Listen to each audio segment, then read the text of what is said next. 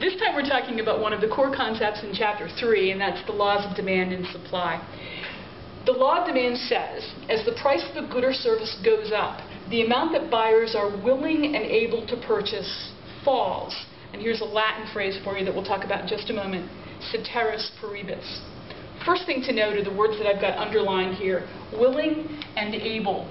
To be considered part of the demand for anything, you have to be both willing and able to purchase that good. Just as an example, I am willing to purchase a Lamborghini, but I'm not able. I am able to purchase tofu, but I'm not willing. To be in the demand for any good or service, you have to be both willing and able. These arrows go in the opposite direction, and that means that the relationship between price and the amount somebody wants to buy is inverse.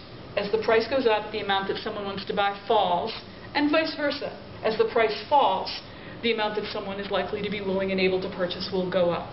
Okay? Ceteris paribus is a Latin phrase that means all other things equal, or ignoring everything else that might affect the amount that someone is willing to buy. The law of demand talks only about the relationship between the price of a product, a good or a service, and the amount that someone wants to buy. And this picture down here, with price on the vertical axis and quantity on the horizontal axis, illustrates this inverse relationship between quantity and price. As the price of the good changes, as the price goes up from price 1 to price 2, the quantity that someone wants to buy falls. As the price goes up from price 1 to price 2, the quantity falls from Q1 to Q2. That's what the law of demand says.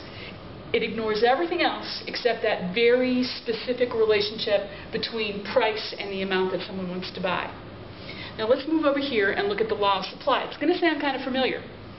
The law of supply says, as the price of a product, a good or service, increases, the amount that sellers are willing, there's that word again, and able to sell goes up. This time the arrows don't go in the same direction. They don't go in the opposite direction, they go in the same. This is a direct relationship between price and the amount that someone wants to sell. Ceteris paribus is in there again too. I've written it twice up here for you to look at. That again means all other things equal, or ignoring everything else that might affect the amount that somebody wants to sell. The supply curve down here that I've drawn for you slopes upward. This also shows you that direct relationship between price and quantity.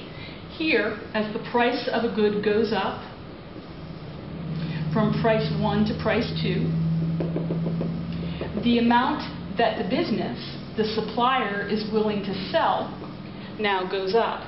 As the price rises, the quantity that the producer is willing and able to sell goes up as well. That's what the law of supply says. So we have the law of supply, a relationship between price and quantity from the seller's point of view, and the law of demand, the relationship between price and quantity from the buyer's point of view.